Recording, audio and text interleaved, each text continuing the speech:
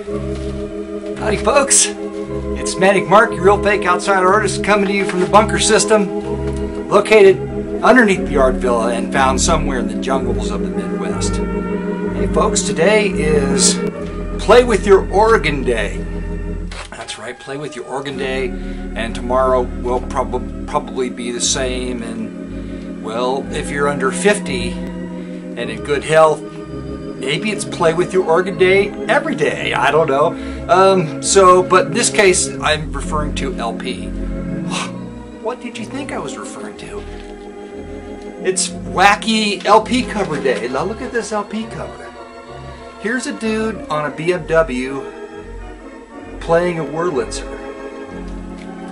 How can I pass this up? I did not know anything about this album when I bought it. Having seen only the front cover, it's autographed on the back by the effervescent Gene Robertson. Almost forgot what his name was. Gene Robertson. By the way, I'm wearing my organ playing attire today. Attire? That's right. It's hard to get funny looking hats that fit this fat head of mine. I look day and night, but it's difficult to find them. Anybody out there want to trade a painting for like some really fancy headwear? Like sort of Carmen Miranda-esque wild headwear? I don't know, I'm just asking, throwing that out there. So what we have is, and this is not a one-off, this fella Gene Robertson has made probably 2 LPs, I don't know, there could be more. Now, you know, I've got a couple, I love organ playing, like exotic lounge, kind of a space age sounding organ. So there you go. Anyway, I'm going on. I'm going to have to cut all of this out because I just ramble on. So Gene Robertson, I'm looking at this is wonderful. Oh, did you see the fake smoke coming out of the tailpipes? That's great. That's great. This whole thing is put together fairly well, and then they put this really badly drawn fake smoke coming out of the tailpipes. That's quite a contrast with everything else that's going on in the cover. So I've got 2 LPs, and I'll share the other Play With Your Organ LP tomorrow with the wacky cover. But it's like on these LPs and in the text it's written, you know, of course, by the artist. Apologies for organ playing. And they try to pump it up like it's something more than it is. Like, yeah, organ playing, this is gonna rock, right? And of course, you'll hear, and you well know if you've listened to any organ playing, which I love, it's not. It's not heavy-duty, kick-ass stuff. Tomorrow's LP is going to be entitled Badass or Kick-Ass Organ Playing or something like that. Today's painting is Motorcycle, and I'm going to cut all that out. There's no way that's getting into this video. We'll go back to that later. So, what do we got here? We got Gene, and oh, right, I was talking about how they try to pump this stuff up like it's something more than it is. Well, here's what Gene Robertson has written about his, and rides the mighty Wurlitzer. Well, there's actually some reason for this guy to be on a motorcycle, playing the organ on a motorcycle. As it turns out, this cover actually makes total and complete sense, unfortunately. It doesn't really take away anything for me, because the story of, at first I was like, oh man, this makes sense. That's disappointing. But then when I'm getting into the history of it and I find out a little bit about this, what's going on here, I found it very interesting. First, let's go back to Gene, like the concept that you can make organ playing kick-ass, you know, and they apologize for it here in very subtle ways. Gene Robertson is no newcomer to the thousands who have attended his church and theater organ concerts, easily bridging the generation gap. You see, that's kind of an apology for organ playing. It's like, it's not cool, but I've easily bridged the gap, so I'm making it cool. I don't think so. Each week he packs over 50 students into his organ workshop so they can play with his organ.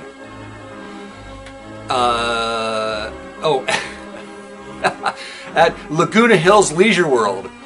Boy, that sounds pretty hip. You've bridged the generation gap, brother. Oh, wait a minute, I'm not done yet. One of the largest retirement communities in the nation.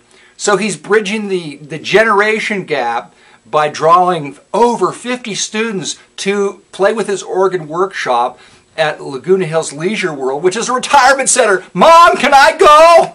I was going to go smoke pot, but I want to go to Gene Robertson's Leisure World Play with Your Organ Student Day. Okay.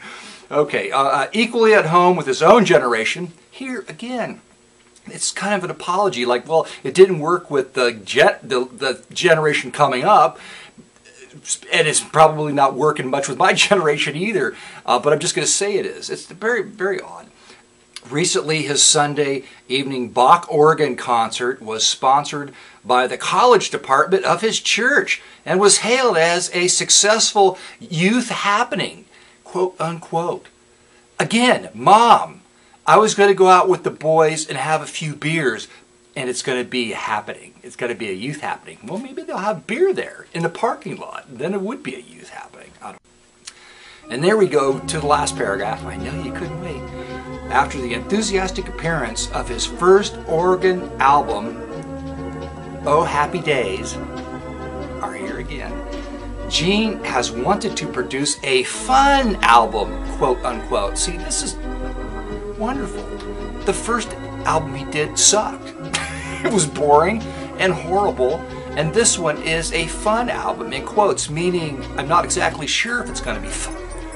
But I'm just going to say it. I'm just going to throw it out there and hope you agree. Played on a genuine theater pipe organ, and then this is great. The ending's great. Drum roll for the ending. So here it is, the living, breathing, roaring Wurlitzer pipe organ with its youthful rider at the controls. Clear the track, Gene Robertson rides the mighty Wurlitzer. I should probably go into a song here.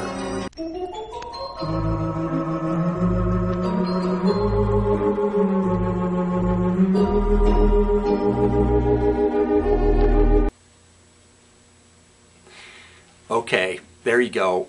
That is like, all the songs are like that.